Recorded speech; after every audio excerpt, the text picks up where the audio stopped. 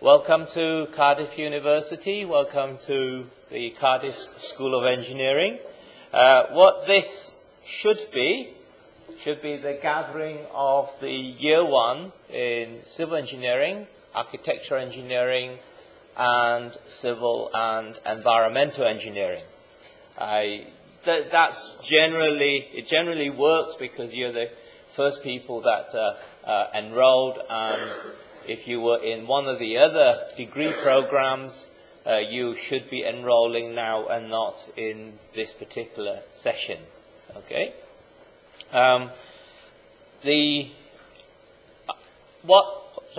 Who I am? I'm Alan Kwan. I am the head of civil engineering here.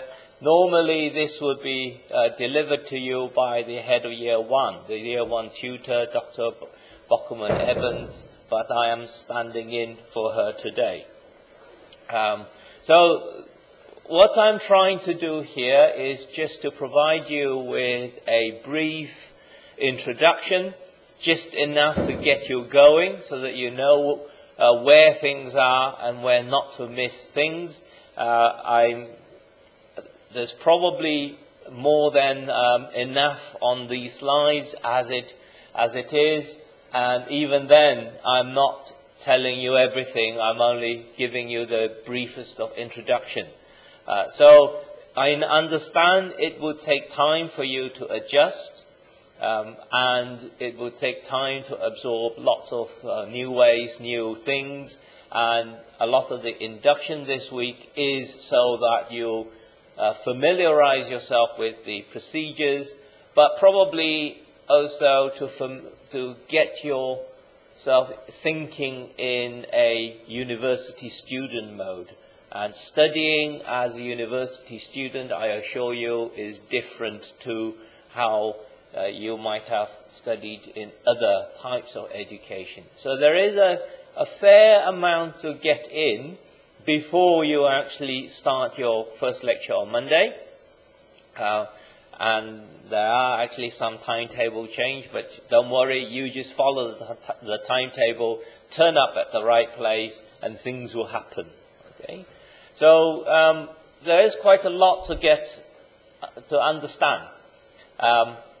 And this introduction, even if it's too much, don't worry, I am recording it, and if I have the right sort of ability, it will be on YouTube, so that you can download it later.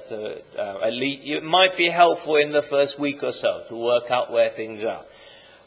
The thing to notice, so 12 o'clock now, we have this session.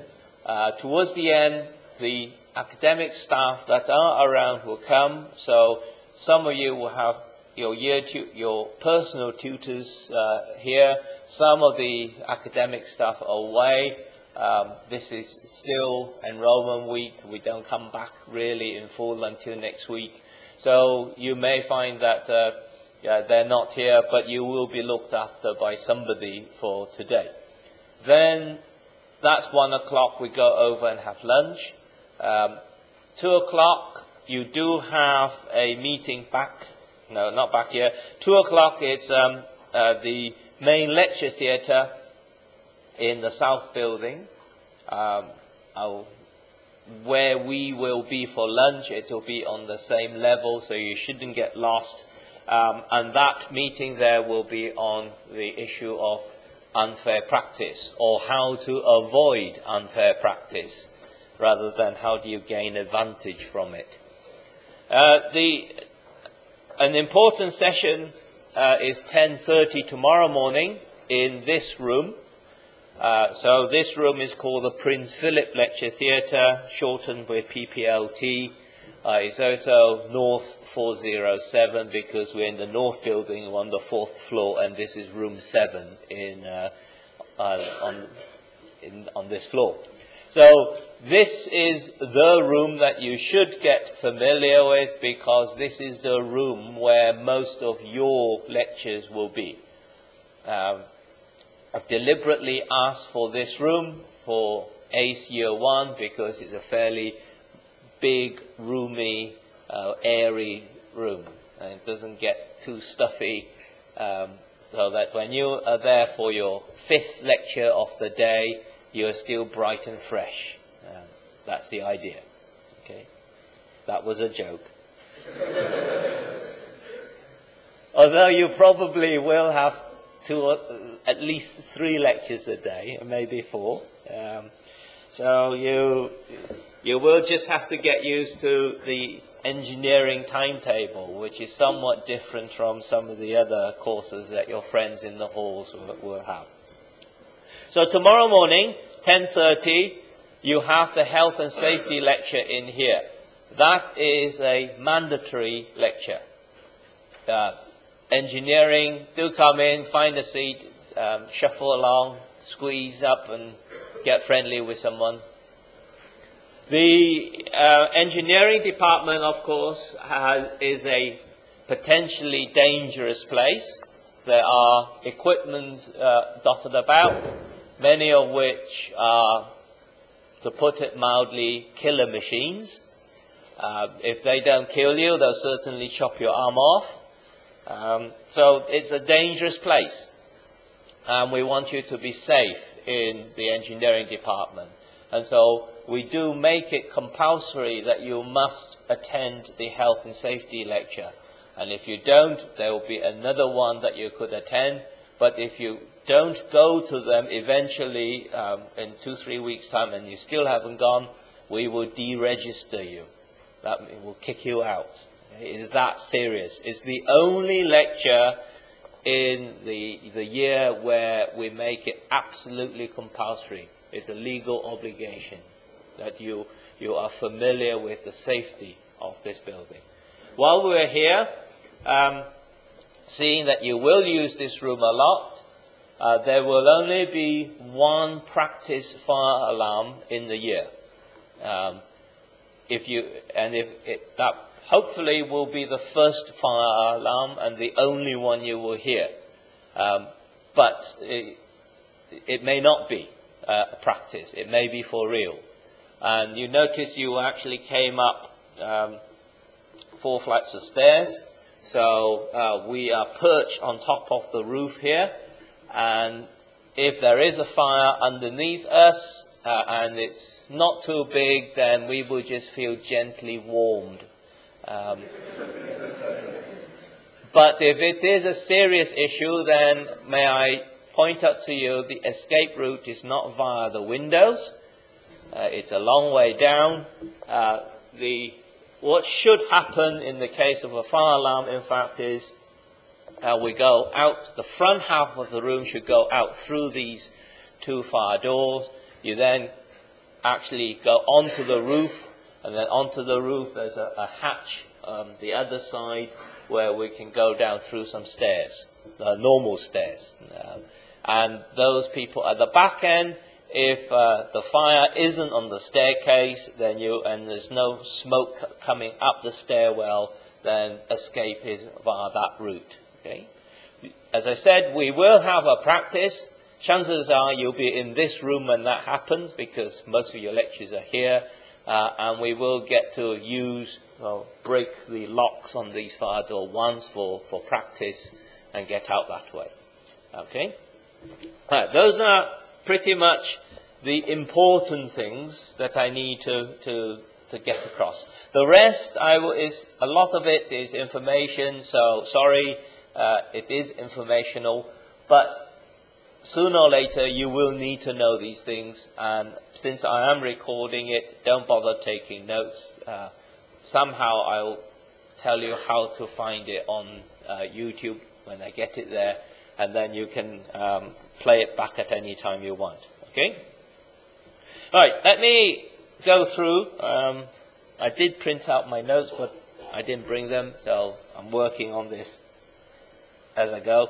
So let me tell you how the structure of the school is. So you are in ACE, which is not a bad thing to be in, architectural, civil and environmental. And the other degree programs, the electricals, mechanical, medical, they are in the other 2 sections of the school. So you are in 1/3 of the school.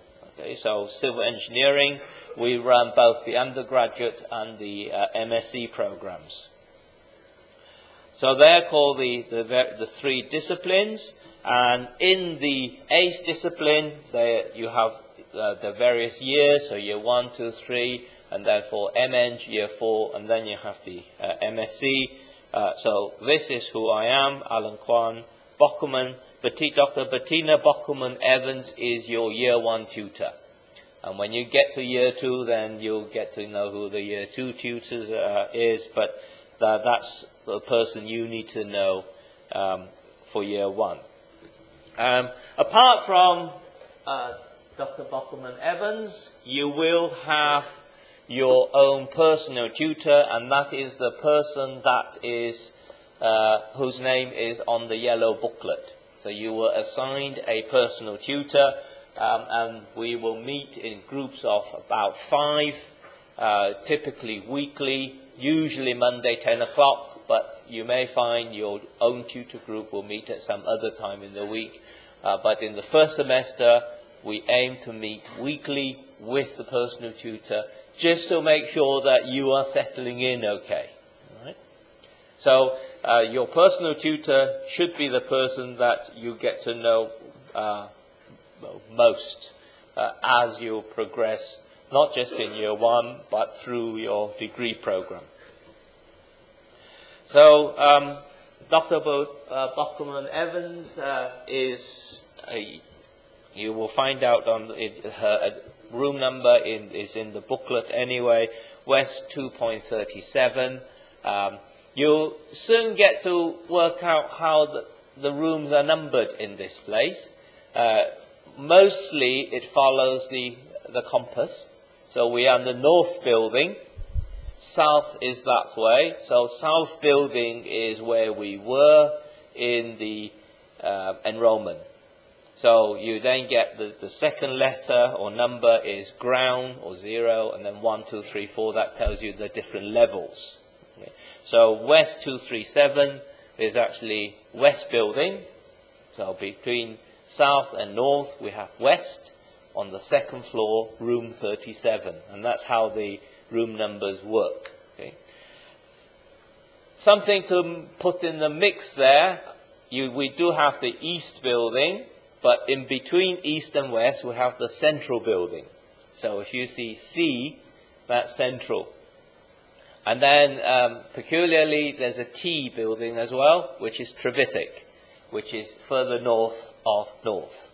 Okay, so north is this building, but further north, we actually have the Trevithick building, where you have things like the computer rooms, the canteen, the library. So the central facilities are over there. We share this site. This is the Newport Road side. We share it with computer science and physics. So not everyone you see in and around here will be an engineer. We will have physicists mainly in this bit of the building, computer science sort of somewhere over there at the top. Don't see them very much. They're probably largely working from home online or something like that. But we do share these buildings with 2 other schools. So, oh yeah, there we are. So that's the general layout of the place. Okay, so we are in the north building right at the top, south, there's west, central, and then the east building over there, and then Trevithick.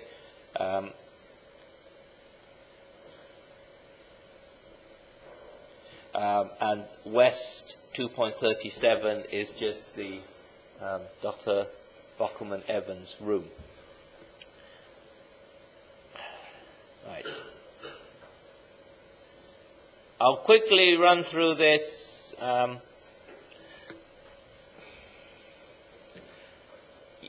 Okay, these are her roles, but you don't need to know too much about the details. What you need is this. If you have an issue, it could be academic or it could be academically related issue. So it could be that you have a health problem, you've broken your leg. If you break your leg, do let us know, or anything like that. Okay, it's not just leg, anything like that, because for two reasons. One,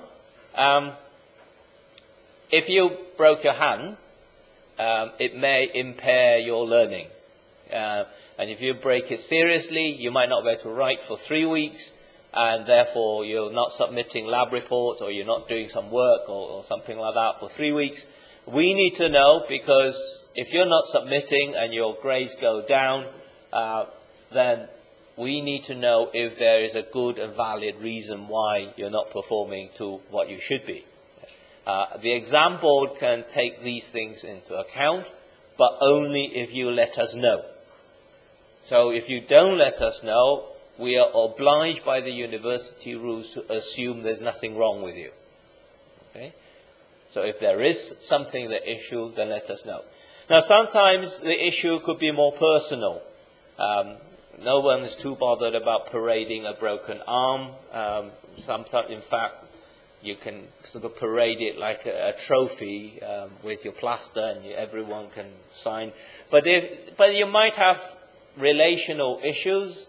You might have family problems, and those are not things that you want to broadcast. So still, you need to let us know in order for us to take things into account. So your personal tutor then may be the person you want to see about that, because it's a private issue. Okay? So you don't do this in a group. You go and make an appointment with your personal tutor and let him or her know what is going on. But Dr. Bockerman-Evans is another person you can approach, because she's the year tutor. She looks after year one. So it may be that your personal tutor is quite familiar with you, and you don't actually want your personal tutor to know, because you don't want to interrupt that relationship. But you still want the official system to know. So you can then approach Dr. Bockerman-Evans. On the other hand, if you don't want to do that, then there is still me. I'm head of the discipline. I can also see any of you at any time. Preferably not all at once, and preferably not all the little issues, but I am there as a backup. Okay? So we are generally fairly open door about these things. Don't be too shy. It's best that you keep us informed.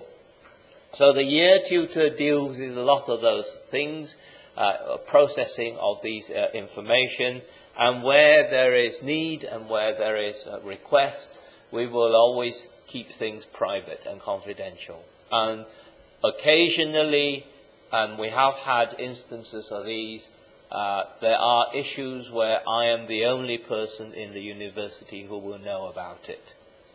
Okay. So there are times when a student has provided me with information. I have checked the truthfulness of the information. I see it is serious, and then we go through in the exam board, and my colleagues then have to take it on trust that I know what I am doing, and they will know the details. So I'm not saying you will come to this, but it is useful for you to know now what to do when you do have things not going well. Okay? Are there any questions so far?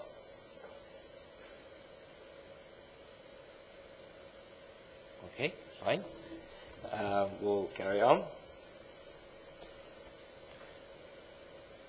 So, personal tutors are there, as I said, to get to know you a bit better, so that, and to be a first port of call for you, so that when you do have issues, you can go to them. It will also be the place where you're likely to get most of your bits of information if you are not getting it from fellow students. I know it's quite easy to chat to each other and get information off your friends, but sometimes that information may not be as reliable as from the official channel. So have a word with your personal tutor if you have queries. We generally can sort most things out in the school. Sometimes, if it's involving registration and records, we may have to actually get the university involved.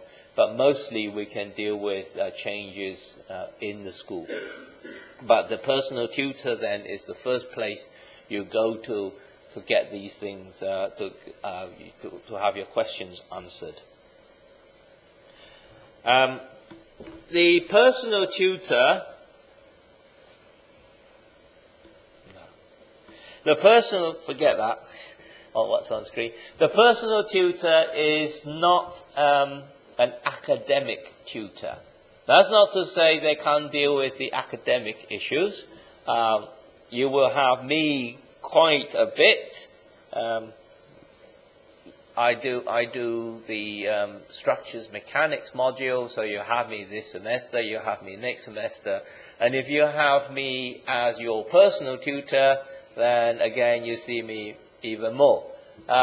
So if there are issues when you come to me, then and you want me to go, as one of my tutees, you want me to talk about structural mechanics question 6b.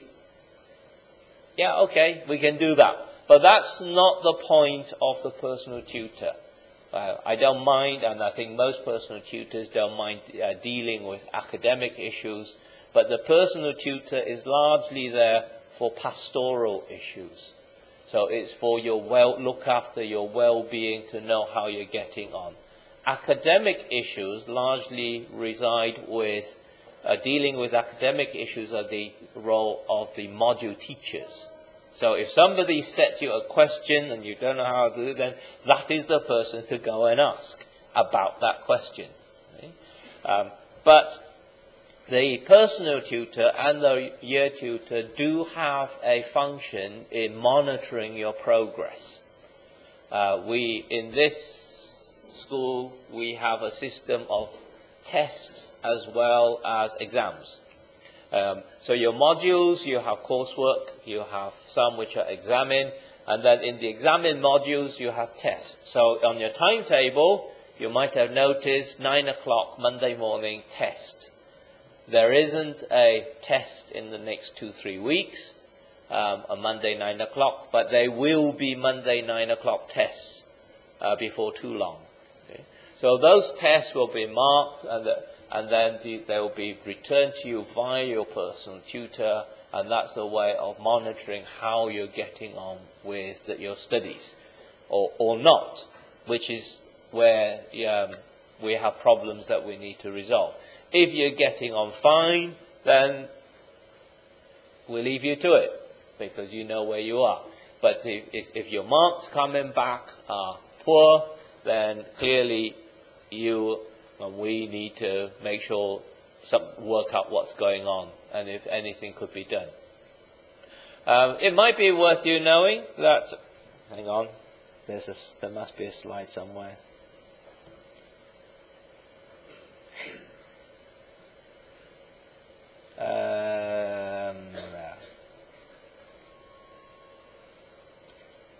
Might be worth you knowing the marking level, because you've all come from different parts of the world, and the Cardiff University and other universities have a standard marking level, marking scheme.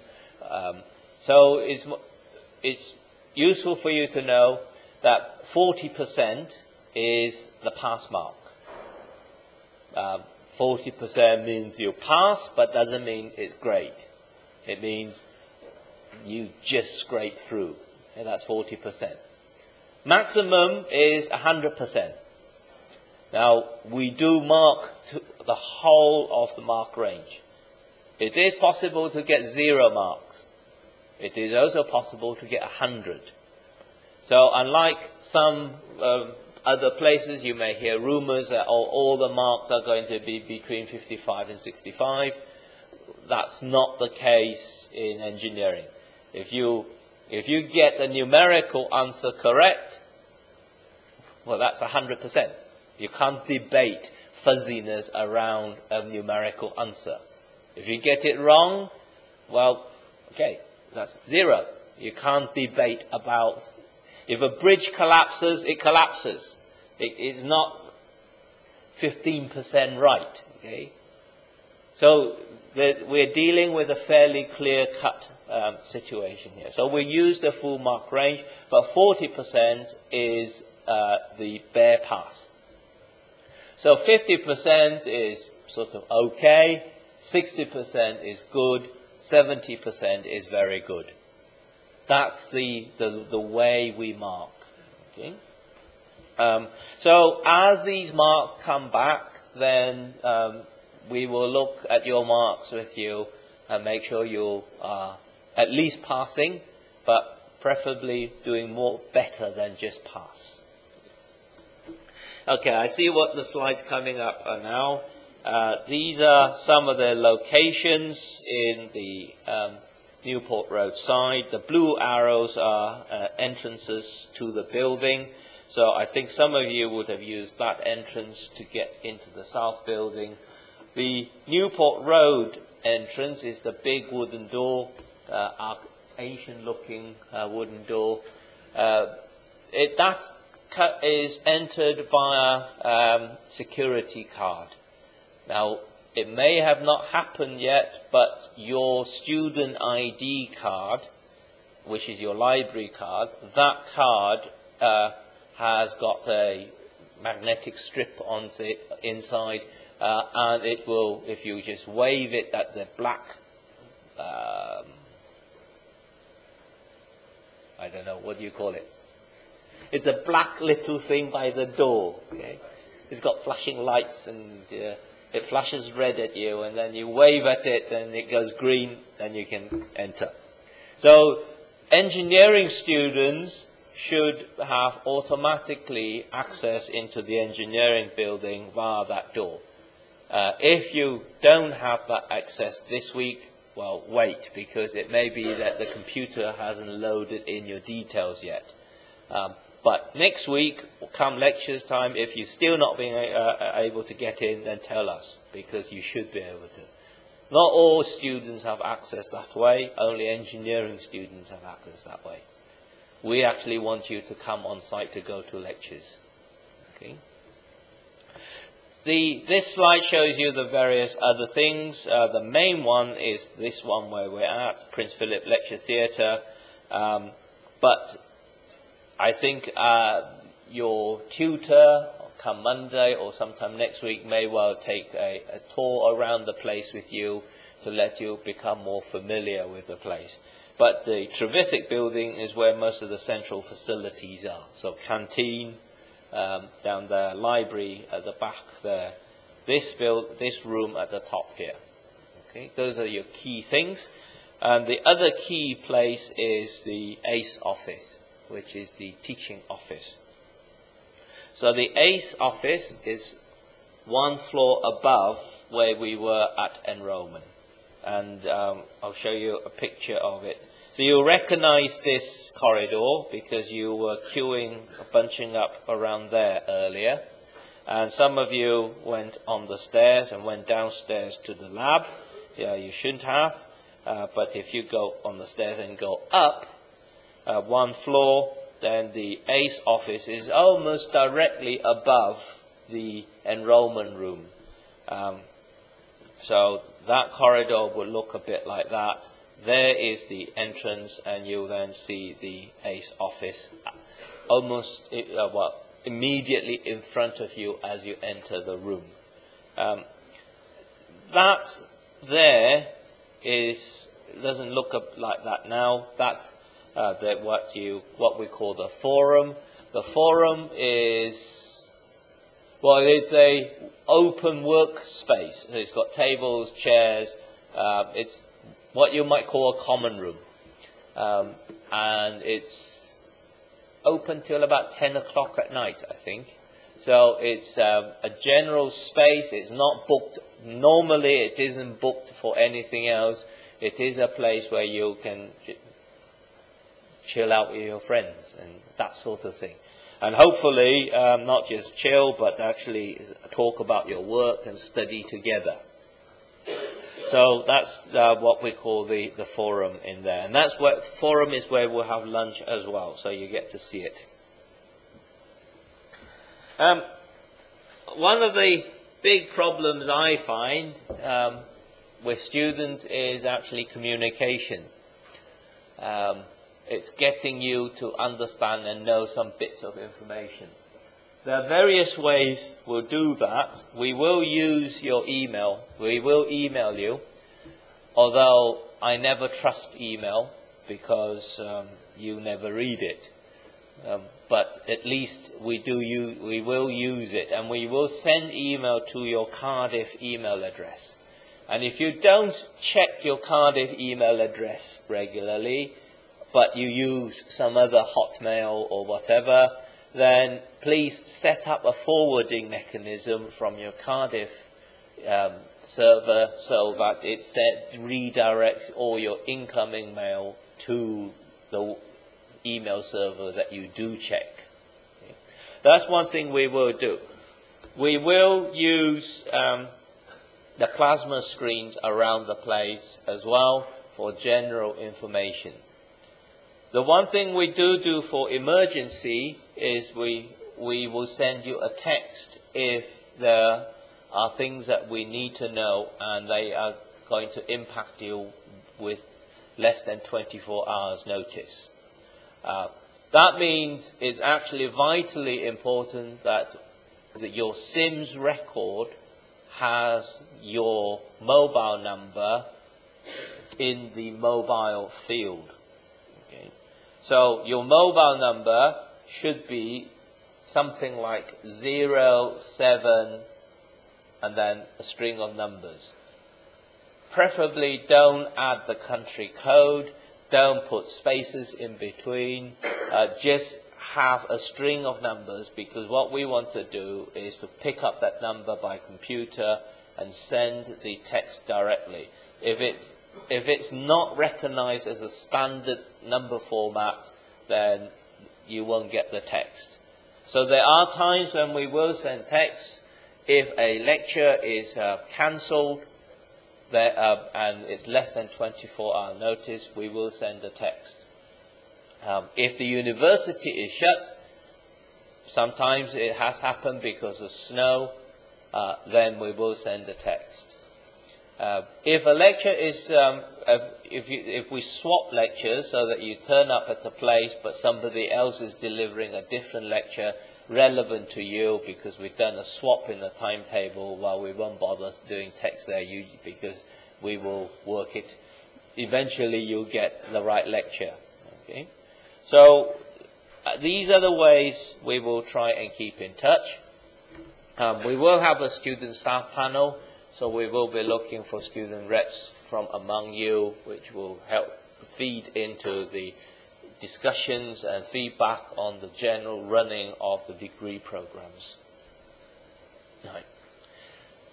I see I'm getting towards the point where I've saturated you with information,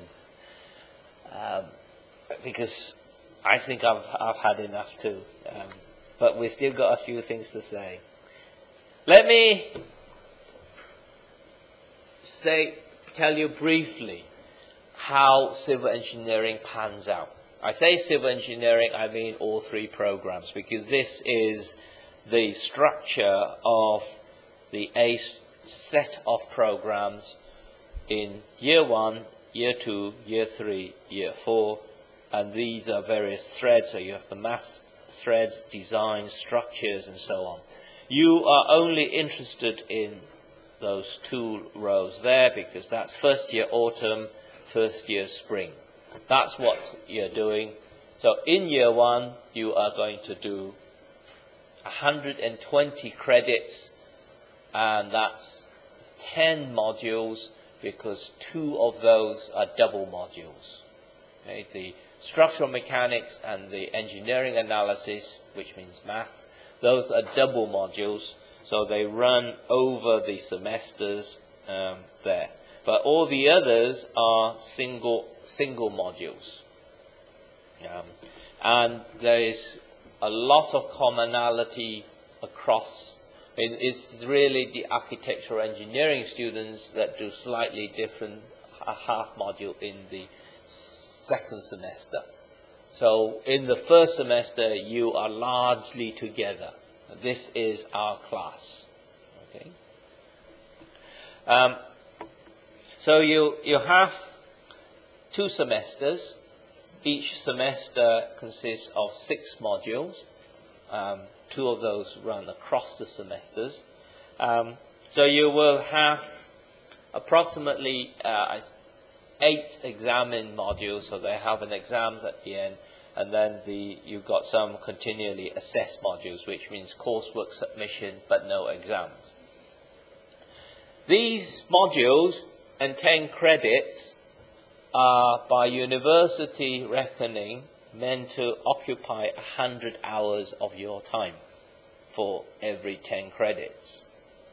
The contact time for that would only be about 30, 35, 36 hours.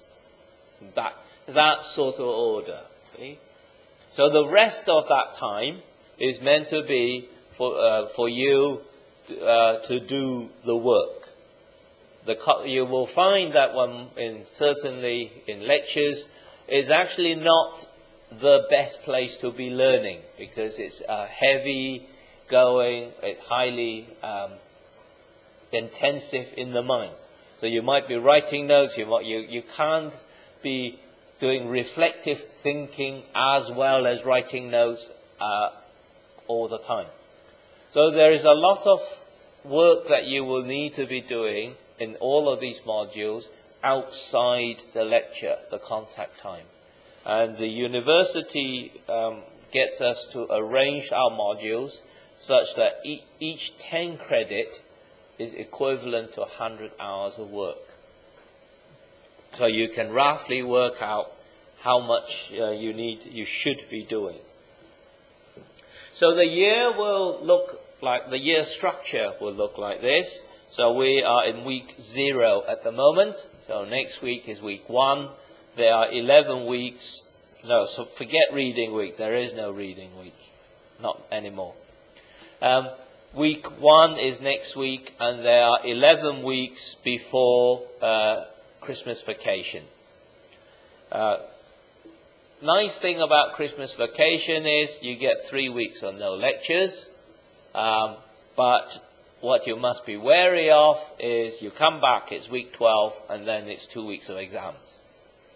So there isn't actually much time, aside from Christmas lunch itself, for you to be doing too much relaxing.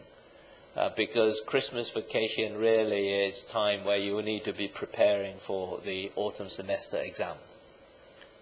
After the autumn semester exams, immediately after those 2 weeks, you start week 1 spring. Okay, so the second semester runs immediately from the end of the exam period. And then, in the way the calendar works out this year, there are actually 11 weeks in the spring semester before your Easter vacation. The last week in there will be where we have the surveying field course. More details about that when we get there. It's quite a long time away yet. So come to Easter vacation, 3 weeks again, but not really much of a vacation, because come back you have the revision week, week 12, and then you're into exams.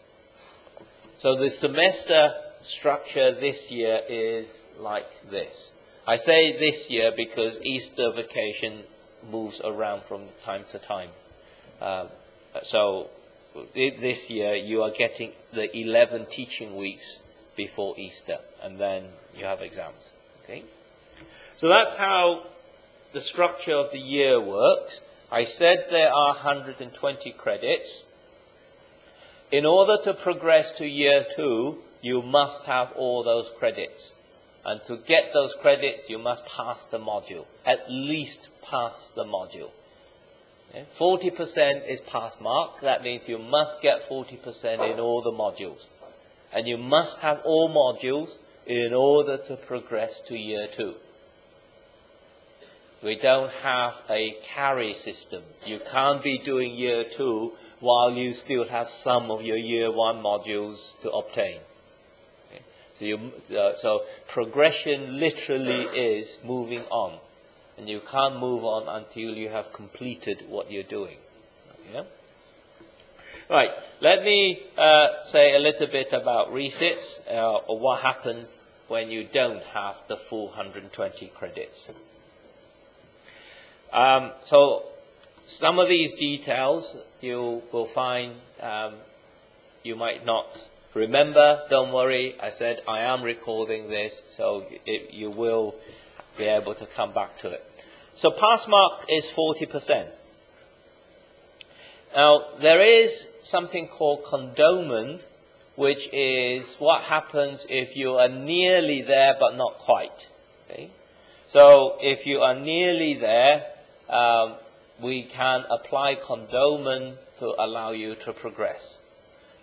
But you have to be nearly there in no more than 2 modules or no more than 20 credits, and your module mark must still be at least 35.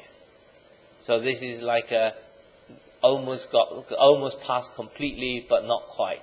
And if that's the case, then you are still able to progress. So you will have the fail mark of, say, 38, 36, or whatever in those modules, but you allow the credits. So you progress. That's what we call condonement.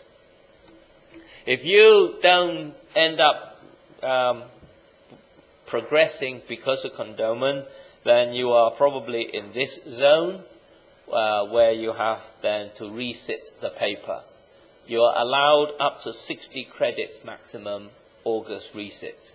So whatever is the module you failed in, then you have a resit in that module in that period. Believe me, August resit is no convenience. It interrupts everything. This is what you want to avoid. This is not getting through year 1 by installments. If you are going to get through year 1, do it first attempt. Don't do it via resits. But resits are available up to 60 credits.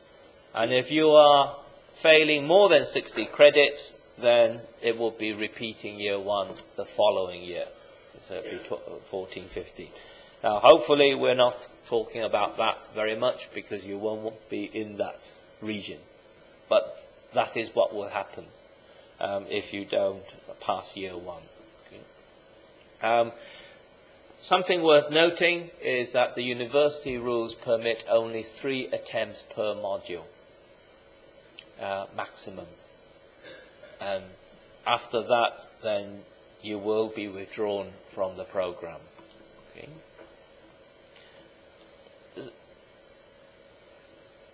Okay, I've got a few minutes before my colleagues turn up. Let me say 2-3 things fairly quickly. You have a timetable in your booklet which looks something like this.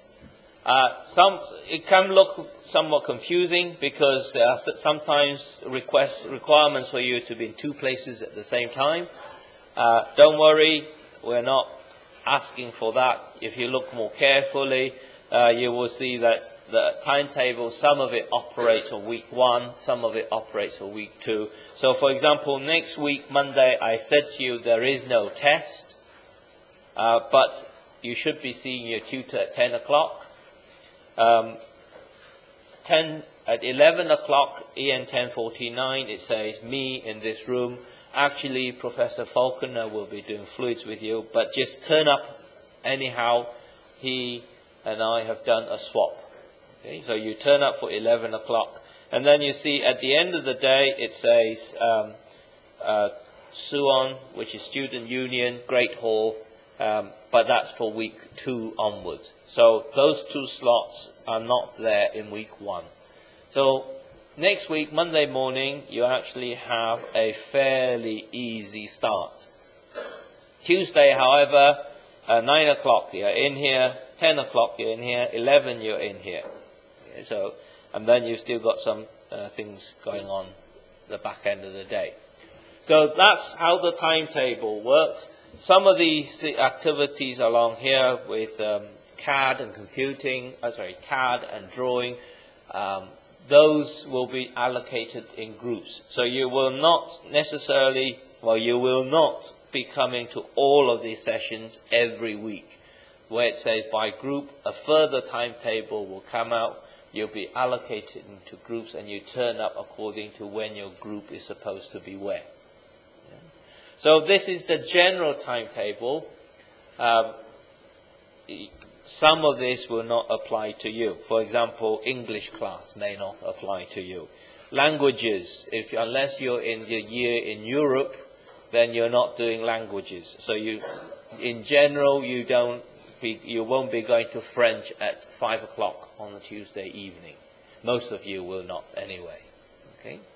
So that's how the timetable works. You have an induction program which looks something like this. It's printed in your booklet. That's for this week only.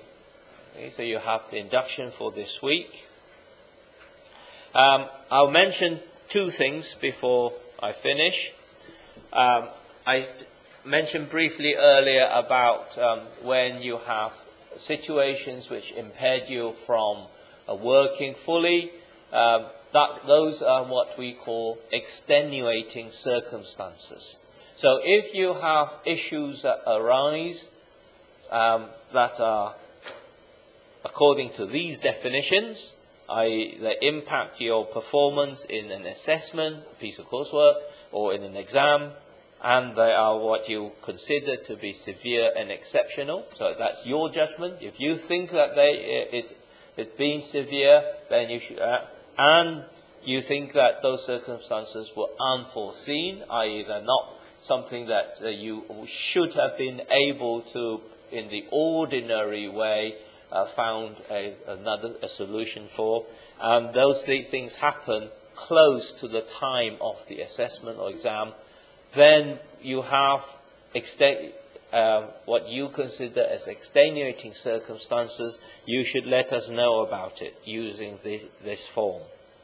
I think a copy of that is in your booklet to let you see what it looks like.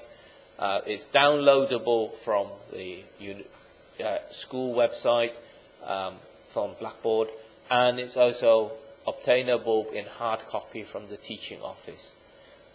So this is how you let us know where things have not gone well and they have impacted on your performance. Okay. I see some of my colleagues have turned up, but let me say one more thing before I finish, and that is to show you the examination paper cover and the instructions relating to it. So towards the time of the exam, we will produce for you, for every exam that you have, the cover sheet. So you know exactly what the exam is like before you turn up. So the cover sheet will, we generally say you can use a calculator, and if a dictionary is relevant to you, you can bring that in so long as it's pre-stamped and checked that it doesn't contain lots of formulae as well. Okay? That sort of thing. But the exam cover sheet will tell you, it gives you instructions. Different papers have different instructions. Some say answer all questions, some will say answer 3 out of 5. Some divide various things into bits, into sections, and say answer 2 out of 3 in section A and 2 out of 3 in section B. Now, if you do not follow the instructions, so for example, the question paper say answer 3 out of 5, but you attempt all 5 questions and you leave 5 answers in your booklet, then it is important to know that the university instructs us that we will mark the exam script in the order that we see it written. So from the beginning of the booklet, and we will only mark until the instruction is fulfilled. So if you answer 5 questions when you're supposed to answer 3, and you don't cross out 2, so you're presenting 5 questions to be answered, and your first 2 may be your worst 2 answers, they will count. And we will stop marking after question 3. Okay? So you must either obey the instructions, or if you don't, then cross out the answers you don't want marked. And that's the shape of the exam paper.